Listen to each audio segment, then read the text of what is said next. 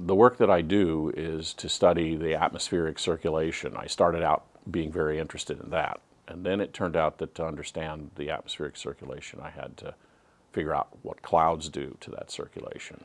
And I actually started studying other planets first, but I finally decided to study the Earth because there's much more observational evidence available to try to solve that problem. The atmosphere is a fluid, and actually on Earth is a complicated system because it has two fluids, the ocean and the atmosphere.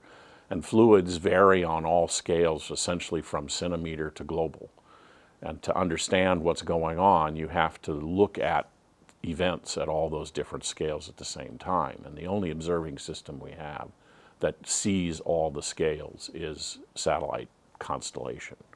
Even one satellite is not enough. You need a whole bunch of them to see the whole globe from weather scale right on up to the planetary scale and see how the variations happen, how the processes are working. From a climate perspective, probably the biggest question is what the response of the system actually will be. We're not sure that the elaborate models we have respond to a change the way the real atmosphere will respond.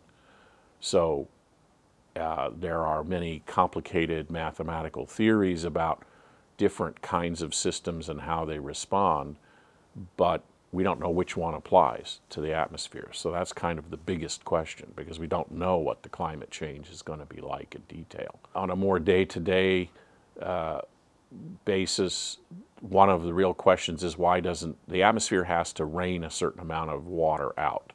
That's part of its energy cycle. But why doesn't it just do that sort of continuously as drizzle everywhere? Instead, it collects the water and rains as an occasional storm, and occasionally a very severe storm. And we don't know why that is, and we haven't got a very good idea of how to forecast that or how to say why does it arrange itself in one way and not another way. So those are two, I would say, critical questions for our society at the moment. Meteorological satellites were actually designed back in the 60s, and we started flying them routinely in the 70s. For one of the purposes was to see what the clouds looked like and what they were doing. Clouds have always been important to the forecast.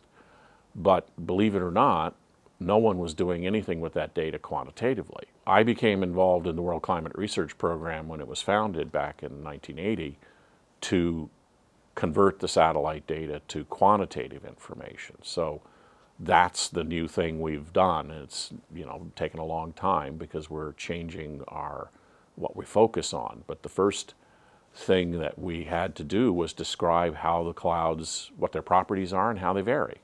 We didn't really know that. We had, from surface observations and old climatologies, we had an idea of where it was cloudy and where it was clear, but that's all we had. So the satellites have now finished, if you will, that basic description of where are the clouds, how do they vary, what are their basic properties, and with that information we can actually determine how they affect the radiation balance of the planet. So that was our first goal. Now we're moving on, and we needed the vertical structure information. Now we're moving on to the question of when does a cloud produce precipitation, and why, and how much. The situation is that we have now begun using these satellites. We have merged the satellite information with the more usual aircraft and balloon experiment information. So we've gotten to a certain point in the problem. And the next stage is really to finish the question I posed at the beginning, which is how does all of this interact to produce the day-to-day weather variation, and how will that climate respond to the changes that humans are causing?